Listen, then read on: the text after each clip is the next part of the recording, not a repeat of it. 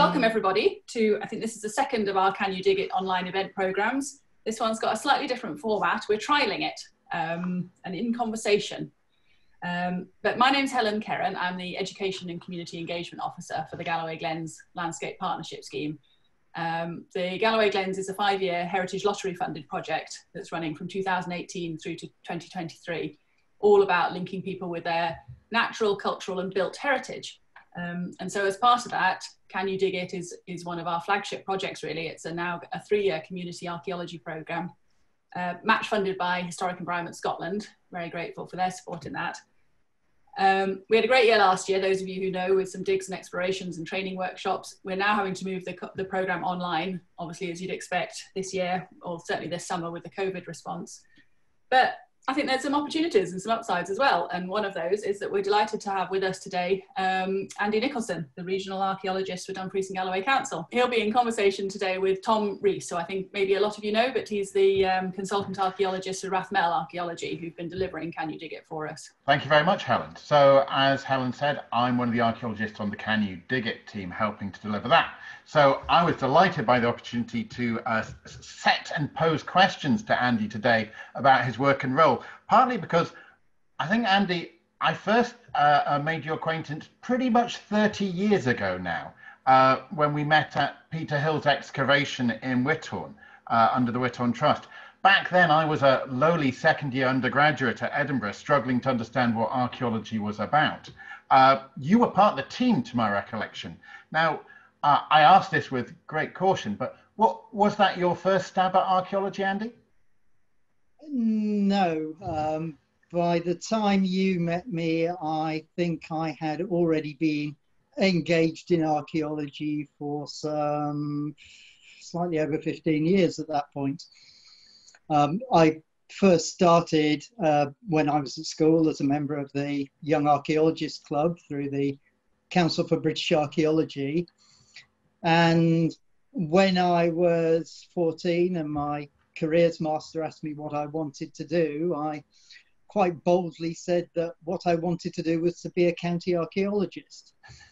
And given the way the rest of my career went, I was genuinely surprised 40 years later to discover I had actually done what I set out to do when I was 14. That's quite remarkable. I believe for those who wish to be appalled, I have the ability to share images of a young, lean Andrew Nicholson undertaking work. So whereabouts did you train? While I was still at school, my Latin master suggested to my parents that if I really wanted to go into archaeology, then perhaps I should go and try excavation, because a lot of people liked archaeology but found out that when they went digging they really didn't like the mud and the rain and the grime and everything else. So I went off to a training excavation run by Birmingham University's extramural department under Graham Webster, and I started excavating on a Roman villa down in the Cotswolds, lovely site, and discovered I was absolutely hooked. I went back there for 3 seasons. I'd already got 3 or 4 months experience in the field before I went to university. I actually ended up going to Birmingham because they offered an intercalated year of excavation experience. Mm-hmm. So, and while I was at Birmingham, I excavated on sites like Wasperton or up in the Orkneys. I'd done some work out in Sweden. I've travelled around a fair bit doing archaeology. But I'd also done a lot of work before I went to university with the North East of England Archaeology Unit under Peter Clack. And so when I actually graduated, after I finished my finals and before I'd even got the results, I got an assistant director post on some excavations in Durham City to go out and head to, where I was running one half of the site and Peter was running the other, and he was desperately anxious for me to go up there. So I actually had to leave my first job to pop back down to Birmingham to go and pick up the degree. That's pretty rare now to find yourself able to step out of university life even before formally graduating into your first archaeological assistant directorship. So it is, but at the same time, quite a lot of archaeology can also be based on the absolute chance circumstance of who you know, people you've met during your career, people who you know you're happy working with. I mean, Peter Clack was fundamental in turning me into the field archaeologist I am. I learned an awful lot, not only about actual fieldcraft, but about supervising, about how to run a site, the importance of record keeping and everything. And I wouldn't have been the same archaeologist without that.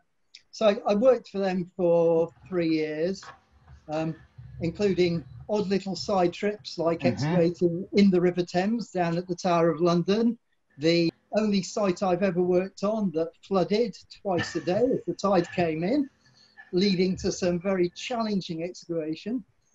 But I worked for there, then I went down to, the opportunity came to work on a major urban site in Bristol for Bristol Museums and Art Gallery. So I went down initially to do that. That was part of the early 80s manpower services scheme. So we had a complete mixed range of excavators from a wide variety of backgrounds and with a wide variety of abilities. So I was supervising one of the areas on the waterfront, and when the first scheme finished, the director went off to write up the site, and they extended the scheme for a couple more years. So 2 of the supervisors, Mike Coxer and myself, ended up alternately directing excavations in and around Bristol. And I was just coming to the end of writing up my last excavation in Bristol when some friends of mine who lived in Wigtown told me about the excavations at Whitthorne. And they knew I was interested in the early medieval period. They said that there were some Viking houses that had been excavated, the first ones found on the Scottish mainland. And they suggested that I might want to come up and meet Peter Hill, the excavation director. So I came up in December of '86, met Peter, we had a discussion, we got on well. I was involved in the helping to write up bits from the first season. And then when the second season started in '87, I was supervising the area that's actually shown in your photograph, Area G in the background. There are no accidents in these photos, Andy. That's all I'm saying. I know. I can spot myself on the left there. I can see there's no accidents in that. Well, I was just going to say, is that a pirate? No, that is my Viking alter ego who is not participating in this particular discussion. So you're quite pirate-esque there. But he is busy there explaining things to the public. That's because one of the things that I was involved in at Whitthorne was a whole series of experimental archaeology. In addition to running part of the site, one of the things we did at Whitthorne was to reconstruct a Viking house based on the excavated one so that we had something physical to show the public when they came round. And we did experimental metalworking. We do things like taking roadkill and skinning it and using traditional tawing techniques in order to turn it into leather or turn it into furs. We did spinning and dyeing and weaving. We did black thatching for the second of the Viking houses that we built down there. So there was a whole series of experimental archaeology programs that were going on in conjunction. Whitthorne wasn't just the excavation itself. And that very much continues with the Whitthorne project today. So now they have the reconstructed roundhouse based on the nearby excavations at Blacklock of Merton. So they've now got a roundhouse which has very appropriately been called the Peter Hill Roundhouse. So the Whitthorne Trust continue to do ongoing works and public activities engaged in this experimental work, which is a continuation of the works we were doing 30 years ago. Yeah, and in a hunting around, I actually found one of the original interpretation panels from one of your reconstructions, the original reconstructions. The original one. Yes, which I thought was quite lovely to see that attempt to communicate very much the structures that were being excavated. I would say the reconstruction drawing looks a little bit more stable than the first reconstruction, Andy. The drawing is a little more stable than the first reconstruction, which was was completed, but unfortunately burnt down by accident, leading to a second reconstruction, which was considerably more stable. A learning experience gradually. That's very much what archaeology is. You interpret it, you test your results, and then you go back and you reinterpret the evidence, and you look at the evidence again to see if you can produce something that might be more viable. And I think it is lovely to see the Trust there continuing in the tradition of what was started in the 80s, of such a comprehensive approach to archaeology and what it means. Oh, that's very much it. And I do strongly feel that archaeology isn't an ivory tower exercise. It's all of our history. And one of the key things, both at the time at Whitthorn and subsequently in my work through the council, is that it's not my archaeology, it's the archaeology for the people of Dumfries and Galloway, for the people of Scotland, and to a much wider audience. And if we don't actually convey what we find in a way that the public can understand it, then I think we're fundamentally missing a large part of our job. Couldn't agree more with you there, Gov. Looking at Whitthorn, though, your involvement with Whitthorn came ultimately to an end, and I presume you moved on. Where did life take you post Whitthorn? Oddly enough, post Whitthorn, life took me to Whitthorn, but in a different role. After I'd finished working for the Trust, I set up my own private archaeological business. And I ran that from Whitthorn. One of the primary aims of the business was connected with publishing the volume Whitthorn and St Ninian, the excavation of a monastic town, in which I was responsible for writing up all the reports on all the metalwork, on the stonework, things like the antler working and the leather finds and so on. So we had to do a lot of that, but at the same time, there was also fieldwork involvement. When companies are putting pipelines in across the northern end of the Maccas, we would do walkovers and watching briefs ahead of that. When the Landmark Trust were doing work at the Castle of Stair, we did a watching brief ahead of the new services being put in. Works in places like New Abbey, when BT were put, which is considerable medieval abbey site in the region. BT were running series of cables through the middle of the village, and we found remnants of medieval bridges and medieval houses under the main street. So there's a large part of still continuing my fieldwork experience, but this time working on my own, with my own small business and a small number of employees, undertaking works around the region, and then subcontracting to wider things. So I was asked by English Heritage to go and do some work on a site in Lincolnshire. And then because I was a digger who could dig, but also had a considerable amount of finds experience, I was asked to go and do some works with them at Whitby Abbey, where what the director said he needed was a find supervisor who could dig, who had specialists in early medieval monastic sites. And by chance, I was already doing one call-off contract with English Heritage at the time. And my then supervisor got in touch with the office of doing the new project and said, I think I have the ideal candidate for you. Which I'm sure they did. Now, looking at that, I mean, that's a rich and developing career path, looking at the commercial environment that was growing rapidly then in the 90s.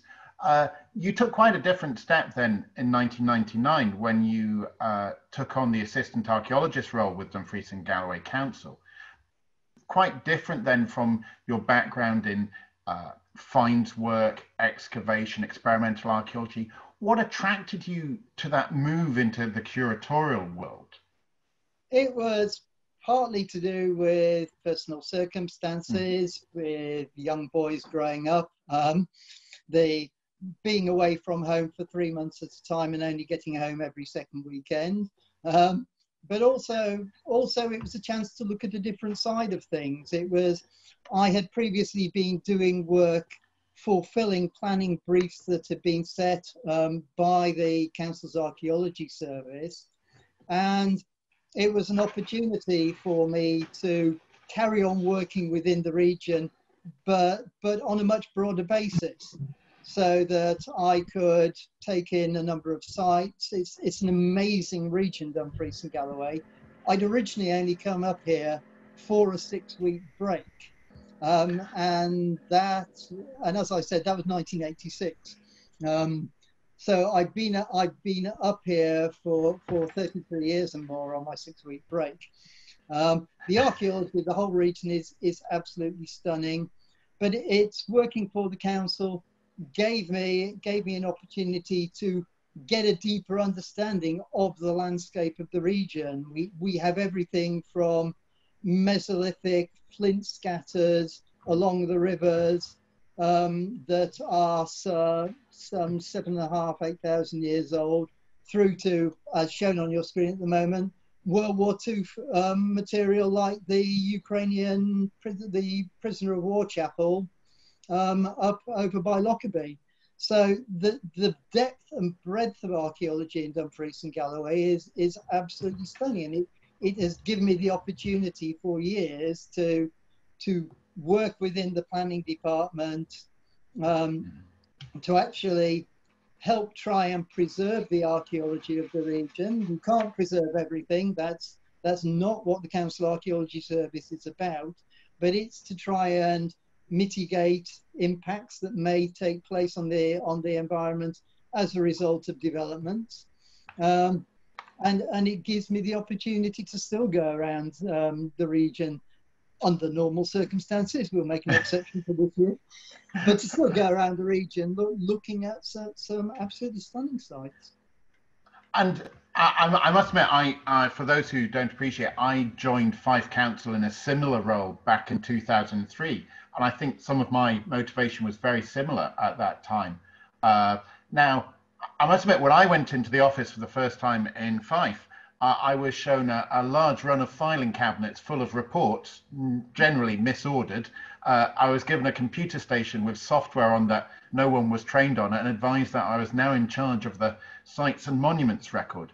I wonder, coming into the council in Dumfries and Galloway, did you have a similar experience there, Andy? I had an almost exactly parallel experience. Boxes full of reports, boxes full of not organized slides of sites all over the place, and a computer system with a database software that I'd never worked with before. Fortunately, in my post-excavation work, I've had experience of done a lot of work with databases, but things like GIS, the Geographical Information Systems, the digital mapping that we're expected to use, the Council's Archaeology Service was one of the forerunners of actually using GIS mapping systems within the council. We were one of the very first sections of the council to adopt it, and it's been absolutely crucial. And no, I was given this new software. You can see the database record for a site on the left there. It's a Neolithic Cursus monument, Hollywood South, and the mapping of it is the central of the blue zones on the right, on the map on the right. For those of you who live in Dumfries and Galloway, you will now see why development at Hollywood Village in the middle of there is so particularly difficult. It is surrounded by archaeology, including stone circles, Cursus monuments, prehistoric settlements, medieval Bronze Age burial mounds, medieval field systems, an Anglo-Saxon and a medieval abbey.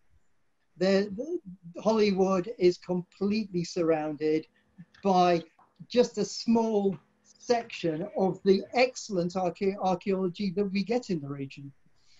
And I think it's fair to say that I have a run of slides I have ruthlessly abducted from you, which show the sheer volume of what you manage the records of.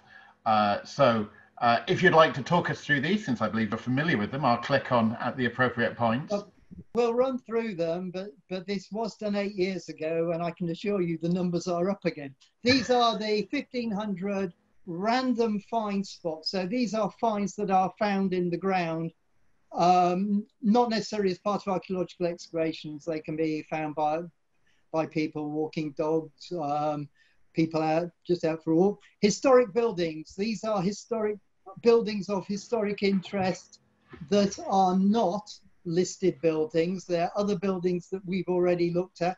The bias in the Nith and Annan valleys is, or particularly the Annan Valley, is partly caused by the old Royal Commission on the Ancient and Historic Monuments of Scotland, who did some field survey in the early 1990s in eastern Dumfriesshire, and therefore the distribution spread is, as with many of these things, affected by the particular data collection techniques. I mean, that's such a common problem, isn't it? That people think these records are consistent, but in fact, they're that palimpsest of where people have worked and what they've done there. But very much so, and that's one thing. I'm sure if I had the time and the luxury and I could clone myself 15 times over, I could cover the rest of the region and add a similar number of sites.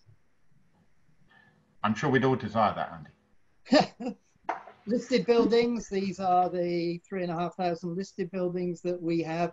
Everything from medieval abbeys and stone circles through to World War II munitions factories.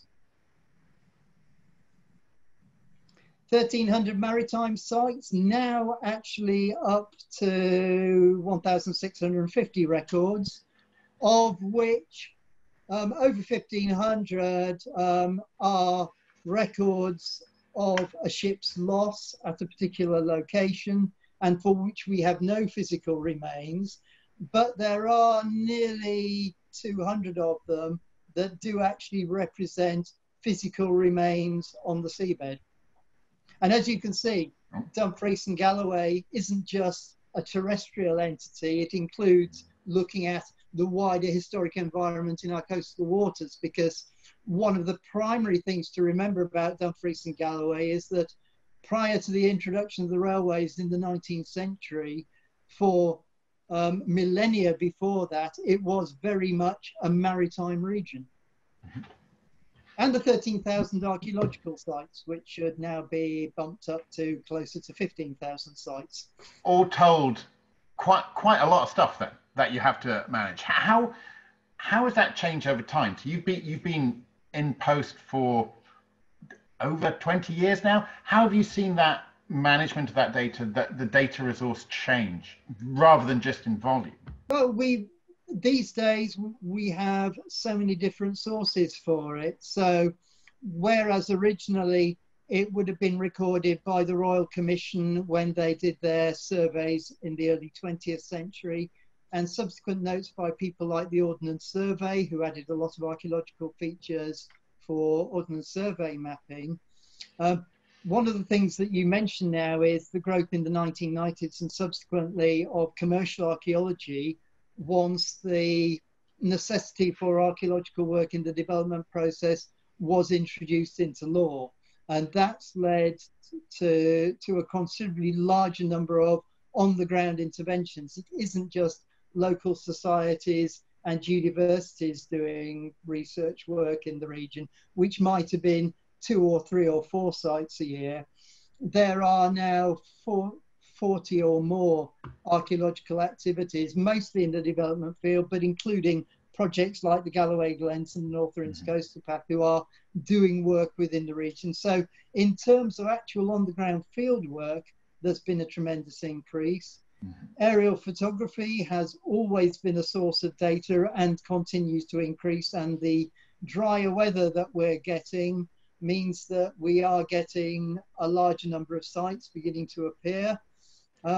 There's also the use of technology now. We have the ability to go in, there's a crop mark site for a farmstead out towards Loch Maben Way. You don't have to know where every site is from, Andy. I'm getting quite annoyed at this. I don't need to know where they all are. That one's particularly interesting because I've not only got the aerial photograph of that, but elsewhere in my collection, a lady who lives half a mile away has sent me a photograph from her bedroom where you can see the banks and ditches reflected in the height of the crop growth. And we actually have a photograph of the crop with these waves going up and down because where the ditches are, the soil is richer and the crops grow taller. And therefore we actually have this reflected in a view from the ground. So that site as a crop mark reflects itself in more than one way. And the public do add to the record like that as well. But no, we have areas of, we now have map digitization. There is a wonderful project called the Dumfries Archival Mapping Project, which has worked with landowners to actually help digitize the estate maps that were drawn up before the Ordnance Survey started doing national mapping. And they are now provided, a lot of them are provided online via the National Library of Scotland. And they've done so well in Dumfriesshire that they are now expanding outwards, moving into the Stewartry and further into Galloway. But that's a tremendous resource that we didn't have access to previously. These were rolls of maps held in vaults by estates or in dusty cupboards that are now being brought out and examined for the first time. I'm just going to come in here, sorry, with a little plug for the Galloway Glens there, because the Dumfries Archive Mapping Project is one of our partner projects for another of our projects. And if you saw the talk with Archie McConnell, I think that was a couple of weeks ago, I think that was excellent. That was one of our first online events. If you missed it, it's on our YouTube channel now. Archie is very engaging as well. And we're planning lots more work with him coming up. I think possibly guano based in the future. So that's something to look forward to. We're trying to encourage Nick not to use profanities in the title. I'm fascinated to see, I should now insert a disclaimer, be wary of adverts being inserted, popping up through this talk. It's a paid channel. And going back to those historic maps, Andy, I take it that they can be a resource to find sites that we weren't aware of. That it's not just an exercise in understanding past landscapes. It can illuminate the current landscape. Oh, absolutely. I mean, as part of some development work, I was looking at an old map of Wigtonshire, and I spotted the depiction that's looks like Blair's map on the left-hand side. But I noticed that at Torhuski, there was a castle depicted. And I used to live in Wigtown. I wasn't aware of a castle existing up there, and it piqued my curiosity. So I examined the aerial photographs, and as you can see from that, there's a particularly dry section, which actually is lying in a bog, in a bend in the River Bladnoch. And I could see that on the ground that there appeared to be something. So I went out there. I'd given a lecture in Wigtown that afternoon, and I went on to see what it was. And I found this. This is a manor house that was in use up to the 19th century. It's actually built in the very early 18th century. The front of the manor house that you can't see is done in the neoclassical style, but round the back here, all those windows use the roll mouldings and the carved stonework from the tower house that was shown on the 1654 map. So when the rebuild came in 1704, they've kept the carved stonework, but because it wasn't in the new neoclassical style, they put it all around the back. But you don't expect to find previously undiscovered 30-foot tall, intact to the eaves, leads houses. The local fishermen knew about it, the farmer knew about it. They all assumed that we, the wider archaeological profession, knew about it.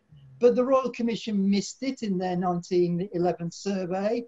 The Ordnance Survey had marked it down, but not as an antiquity. They said the cottage was in use until 1907.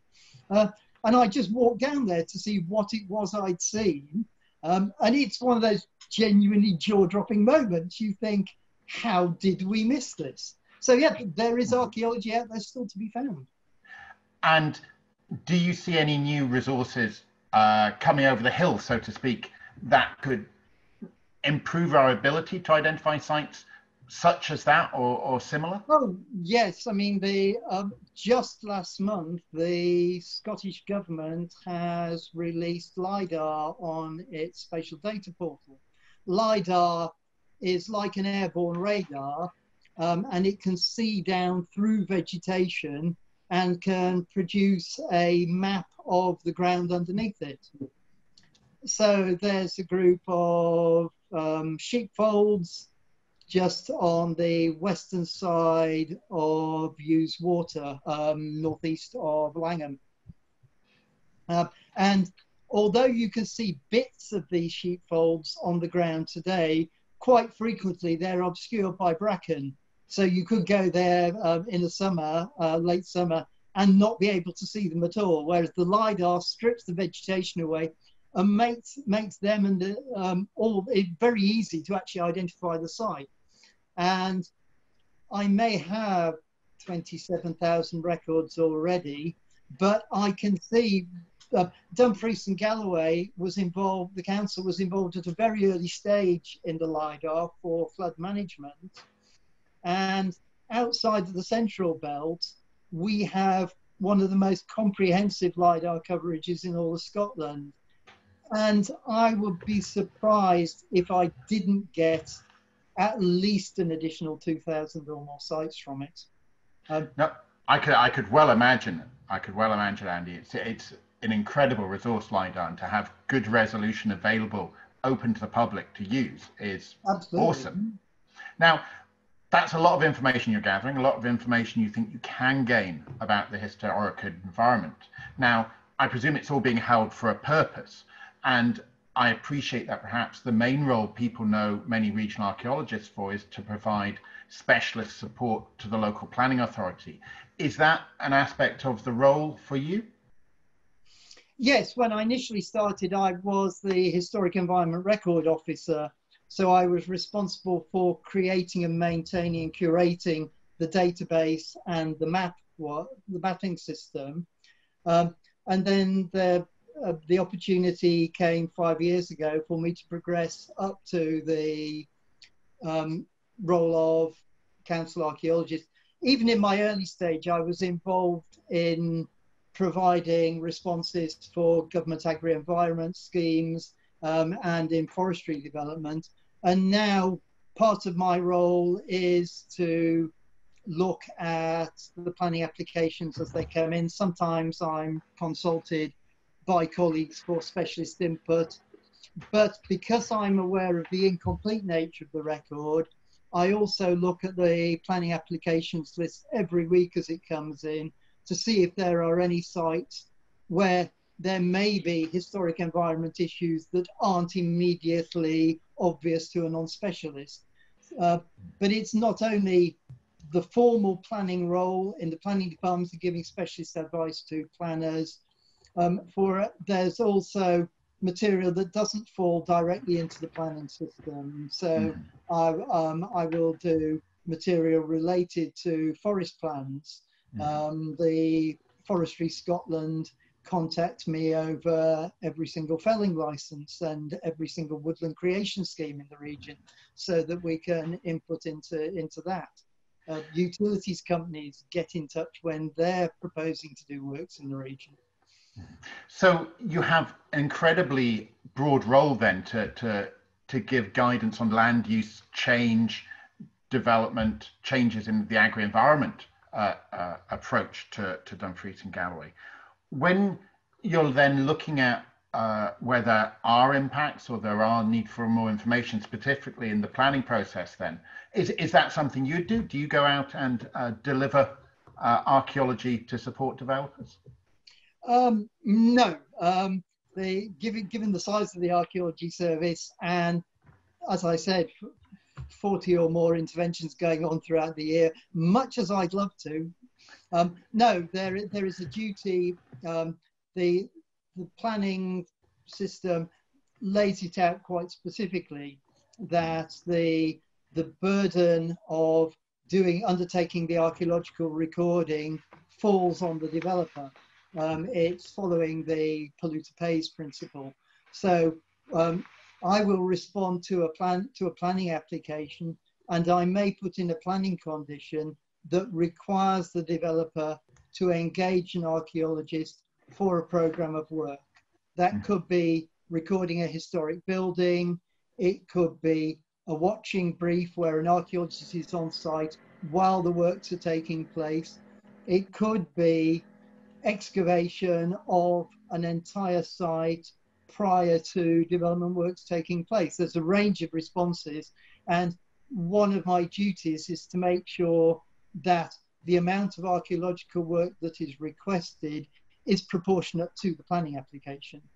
It always has to be justifiable. I have to be able to justify it to the councillors and to committees for it, as well as justifying it to my managers. I have to, but you have to make sure that you're not asking for a disproportionate amount of work for something that's only going to be a tiny impact. But at the same time, impacts can be very significant. The one on site on screen now was a potential housing development on a field at Newbridge, just north of Dumfries. I asked for a 10% evaluation. So an archaeological company put in excavation trenches over 10% of the field to determine the presence or absence of archaeology. They uncovered a prehistoric settlement that we were aware of up at the top end of the field, and we were able to characterize that with excavation of 2 roundhouses and part of a palisaded settlement around it. But they were also able to demonstrate that there was no archaeology in the rest of the field. So if the developers wanted to go forward, they would then be able to come up with a housing scheme where the archaeology was left in open ground undisturbed, and the housing development could then proceed in areas where we were quite confident there was no archaeology. So that's quite a common structure, is it, where you're seeking to get that balance between protection or enabling development in that sense by recognizing how it can go forward with the least impact on that sort of non-renewable finite resource of our archaeology? Absolutely. So in a lot of cases, it isn't a case that there is a site and it has to be excavated. It's one of the crucial things is that if developers get in touch with the Archaeology Service early enough and discuss the issues or potential issues, then we have what we call mitigation by avoidance. If we know where the archaeological resource is and we've done an evaluation that quantifies it and lets us characterize it, then we can work with the developer to come up with an appropriate scheme that is going to reduce the damage. And that's one of the things. If you build up and build over a site, that's not an archaeological issue because the archaeology is still there underneath what's going on. It's if you dig down and remove it that there are issues. So it's the case of trying to come up with the development that enables the developer to develop. So planning is not there to say no to development. Planning departments are there to enable the right development in the right place. And archaeology is one of those issues that will be taken into account. Now, I don't want to sound crabby at this point, Andy, but as a fellow archaeologist, I do like digging things, though.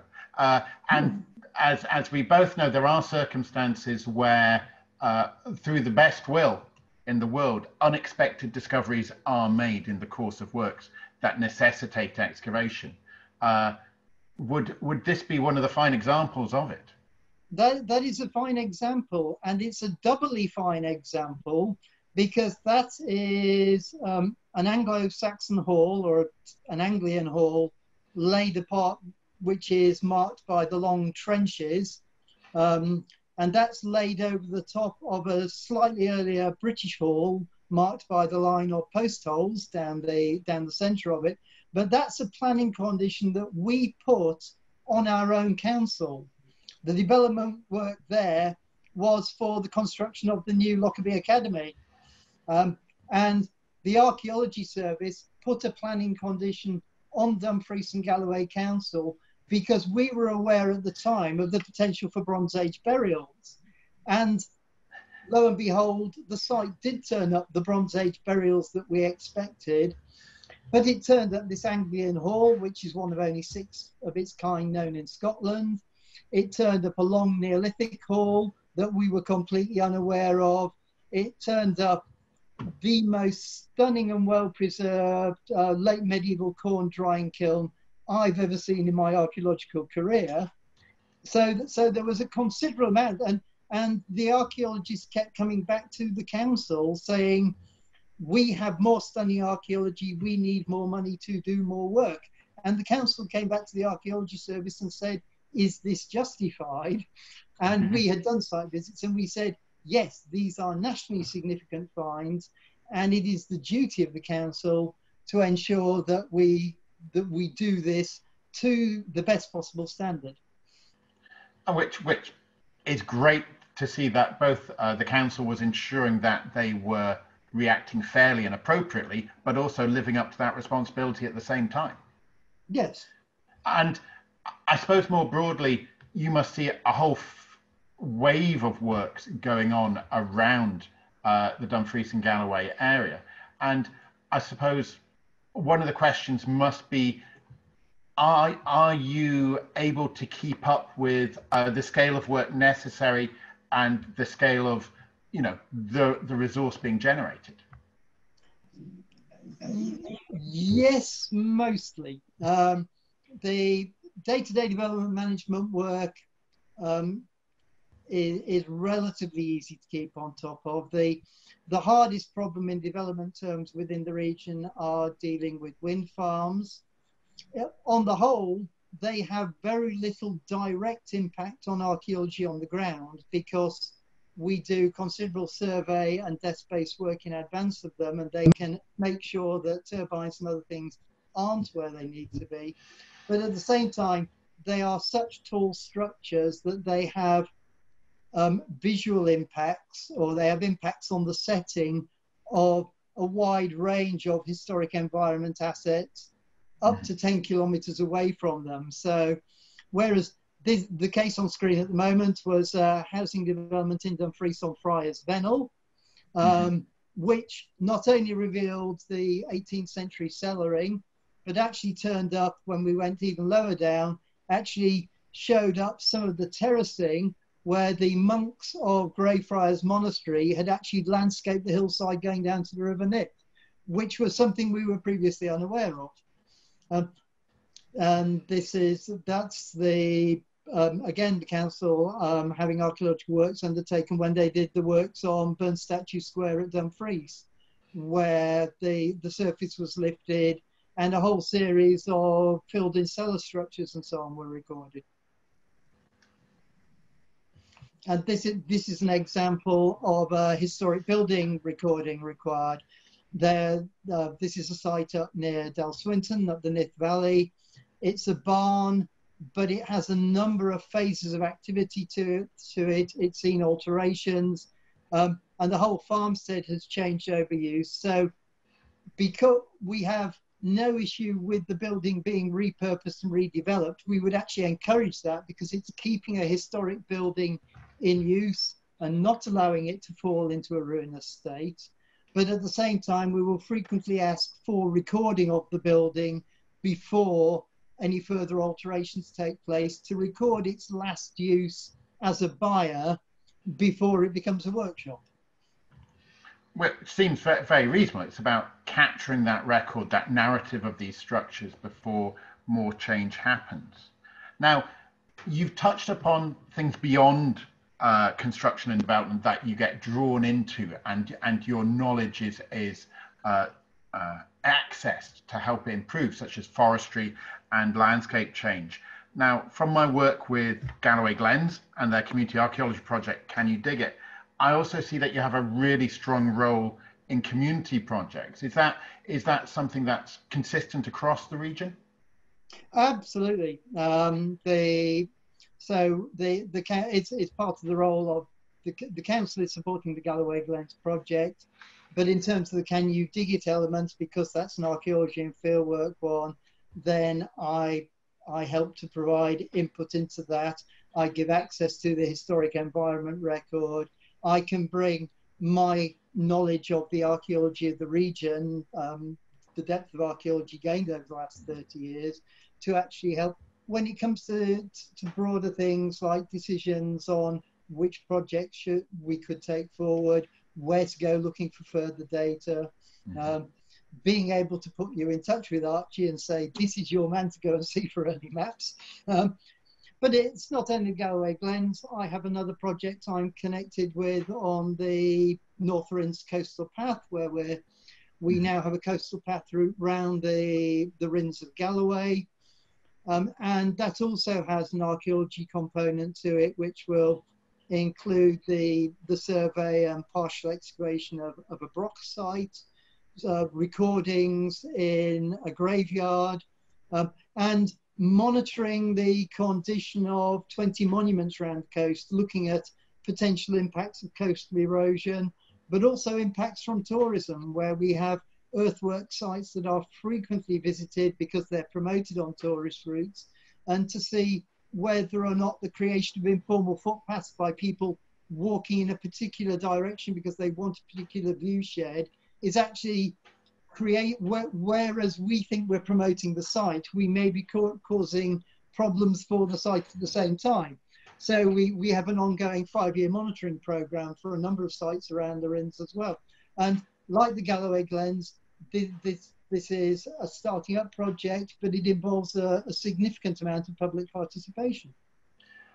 In terms of getting people out, doing archaeology and caring for monuments, I take it that's something that you're very keen to see, regardless of whether it's within a larger archaeological vehicle or just a small activity.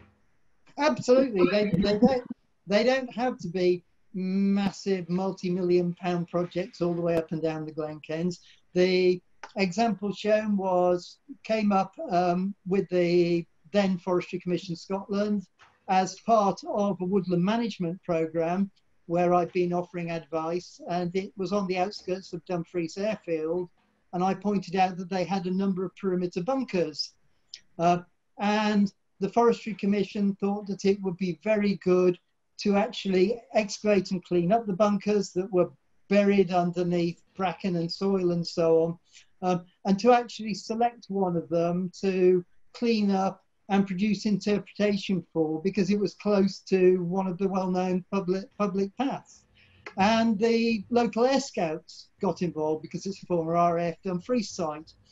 And that was just a small project. It was a day out with a group of young people who were interested in the site, and sponsored by the Forestry Commission. And we went out and revealed one of the bunkers that guarded the perimeter of the airfield. There are 5 more in the woodlands, which will be considerably harder to find, but this particular example has now been cleaned up and made much more publicly accessible. So it's everything from big projects that run over a number of years down to supporting community projects that may just run for a day. I thought this all sounds very organised and structured. Projects, development planning, records. I'm sure that a man with your knowledge gets chased for surprise discoveries. Is it fair to say that you get random phone calls about things that you didn't know were coming? Completely. The random phone calls are what make the job interesting. I mean, in 2014, we got a call from some people who said that they had a small holding, an organic small holding. They'd just taken some rare breed pigs, and one of their pigs had been rooting around a rock and uncovered a whole series of prehistoric rock carvings. So I went out and recorded it. Absolutely random. You couldn't expect that at all. And not an official archaeological technique, I believe, rare breed pigs. Rubbing pigs is not a known archaeological technique, but I'm adding it to the repertoire. This is a 10th century gravestone found by two gentlemen walking their dog in the particularly bad winter of 2010-2011. The dike behind them, round the old graveyard at Hodham, had partially collapsed, and they were walking past it with their dog when they noticed a stone with some carving on it. They examined the collapsed section further and found a second piece. We're still missing the third piece, which should have a crosshead on it, but it's a very fine example of a 10th century grave slab from the Anglian monastery at Hodham that literally fell out of the wall. Dog walkers are responsible for so much, truly. Dog walkers and farmers are absolutely that's a very nice Neolithic axe head, comes from Borrowdale in Cumbria. That one was actually spotted by a farmer from his tractor ploughing a field, who thought that stone isn't the same colour as my normal ones, and pulled his tractor over and picked it up. And it's not always stones. Not always stones. This is an enamelled, yellow and red enamelled Iron Age harness mount from Wardlaw overlooking Calavrock, and again spotted by a farmer from the cab of his tractor. It's only 6-7 centimetres long. The fact he spotted that shining in the sunshine after 2,000 years is frankly amazing. And there are some slightly more nationally famous things you have been soaked into. Yes, I got a call in 2014 from the Treasure Trove unit in Edinburgh, who said that a metal detectorist had found a Viking hoard, apparently, of, as they said at the time, 22 arm rings and ingots and a cross. So I got permission to go out there and ended up excavating the Galloway hoard of some 107 pieces at least, ongoing and still counting as we empty out the Carolingian vessel, which is the largest Viking period hoard found in Scotland since the scale hoard of 1858. Which is a very good afternoon out to the office. Yes, staggering. I mean, in all of this, I think back to where we started and where your career started, and I wonder, do you have time for your research in all of this? Because you're supporting others, you're helping others, you're being reactive to situations, but is there time for Andy in this to go out and do? There is a bit. It involves taking holidays. Yeah, the only time I can actually do research work is to actually take holidays. So I've had a research excavation ongoing at Burns Walk, where it initially started with metal detectorists doing a targeted survey, then led to a series of targeted excavations to determine that the metal detected signals that we got were verifiable on the ground, and ended up discovering the largest cache of lead sling bullets found anywhere in the whole of the Roman Empire. You can't really ask for more than that, can you? No, I mean, I think in all of my career, I have been genuinely exceptionally lucky. I've worked with some world-class and internationally renowned archaeologists. I've worked on some stunning sites, and I'm now in a region that just gives and gives. The archaeology of Dumfries and Galloway, as I consistently say, is absolutely stunning. Jaw-dropping from time to time. I think I've been very fortunate in my career to get to where I have done, to actually achieve the ambitions of a naive 14-year-old all those years ago, and exceptionally blessed to be working where I am when I am. Thank you, Andy. I think that's a lovely point to end on, and pass back over to Helen to quiz you from the audience. Yeah. Well, I would just say I think that we're very lucky to have you, Andy, as a resource for the region. We've certainly very much appreciated it. I know as on Can You Dig It for your role in the steering group. It's been fantastic to have that kind of wealth of experience to draw on. We've had some great comments and chat. Hopefully it hasn't been too distracting for you guys. I don't think there's Oh no, there are some questions coming in now. What I will just say is that people have been brilliantly sharing links to the museums for some of the finds that you've put up, links to the museums. And I think it is important to stress that, as well as Andy, we've got a fantastic museum service in the region. And we have a fantastic museum service, and they do work very closely with me. I do help the museum service out with identifying finds that people bring in, and one of the delights of my job is seeing an email from a museum with an attachment to it, because I know it's going to be something else I've never seen before, and who knows how many rabbit holes it's going to lead me down. Yeah, so well worth a look. I have to say, I had underestimated just how good the museums are for local history, which sounds ridiculous because what else would they be for? But we've got a couple of questions coming in before we finish up. Andy, what do you think of the influence of Time Team on the practice and popularity of archaeology? Good or bad? Or good and bad? I think Time Team is very much both. I think it was tremendously helpful in bringing archaeology to a wider audience. I think that they covered a wide variety of sites around the country, so they made it understood that archaeology was everywhere and for everyone. There are some issues with it. I think that in some cases they raised unrealistic expectations, certainly for developers who thought that you could just go in there and do a site in a weekend. And because it's very much done, I've done a lot of work for television, and it is structured to be what looks good for the viewer and makes a good program. So a lot of the behind the scenes work isn't shown, and a lot of the interminable troweling away at the surface for days on end without finding anything, it also doesn't show up. One of the things I was told very early on was that you could tell you'd become a real archaeologist when you were more interested in the features than you were in the finds.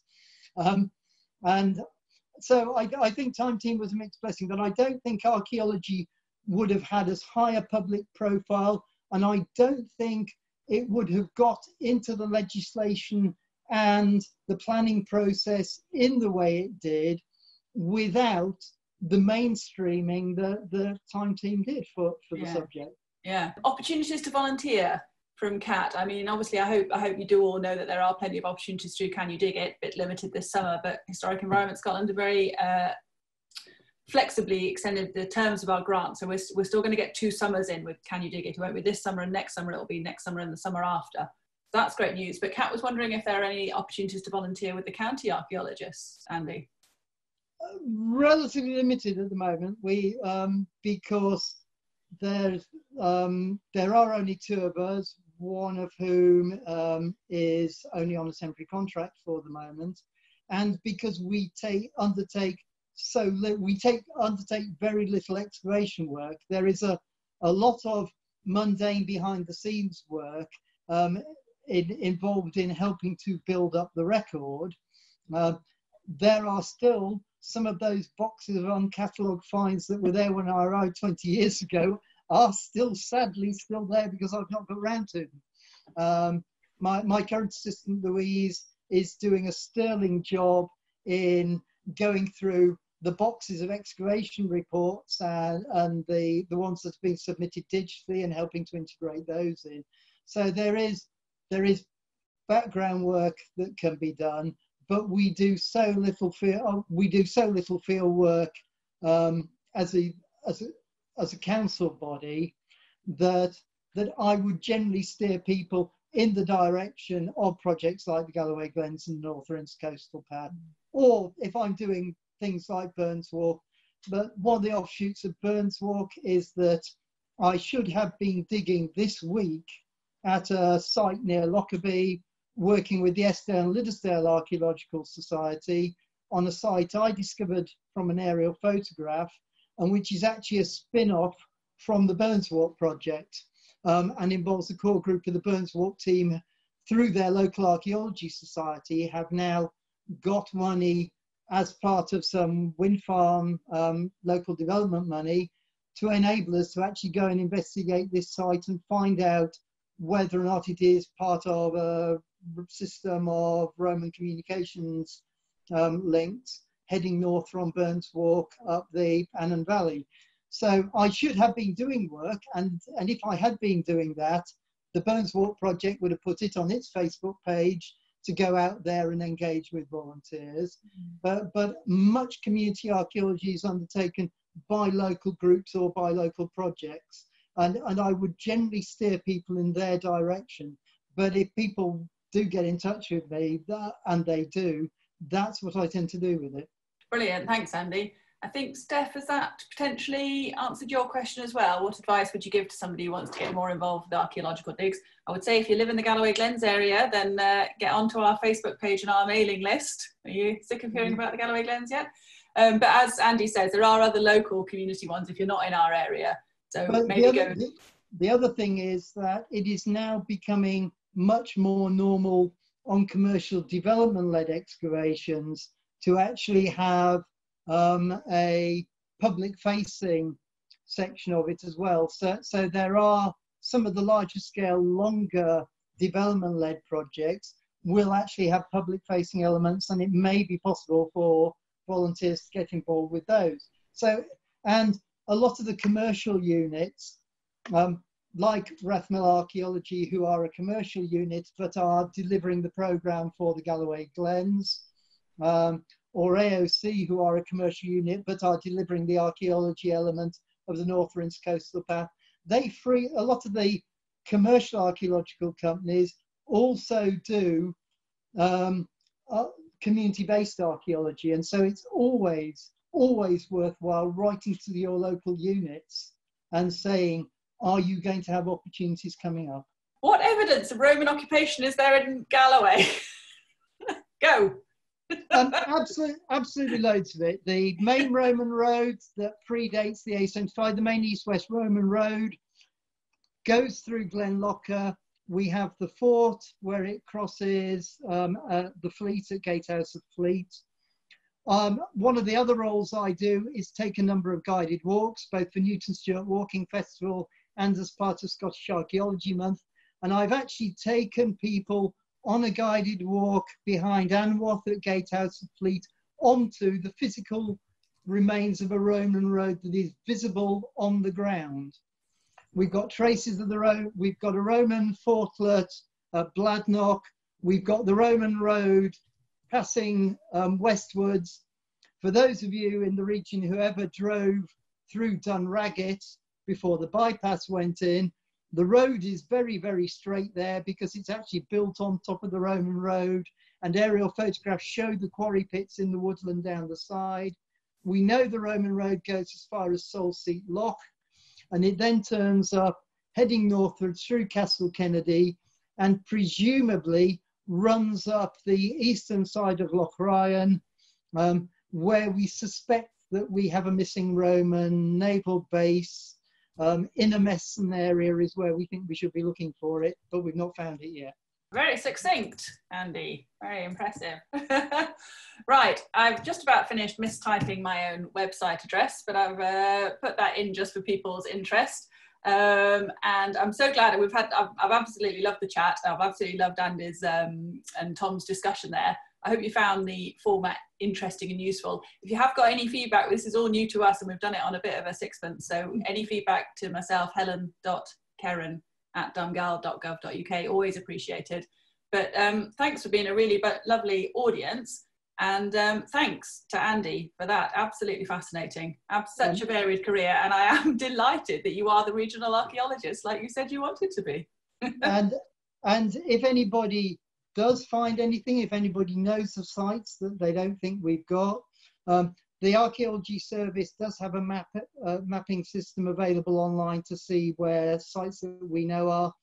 But you can just get in touch with archaeology@dumgal.gov.uk if you've got any finds that we had a chap recently who had inherited a bronze bowl from his father that his father found while fishing at Bentpath near Canonby. It's currently at the National Museum because we think it might be a 2,000-year-old Iron Age bronze bowl.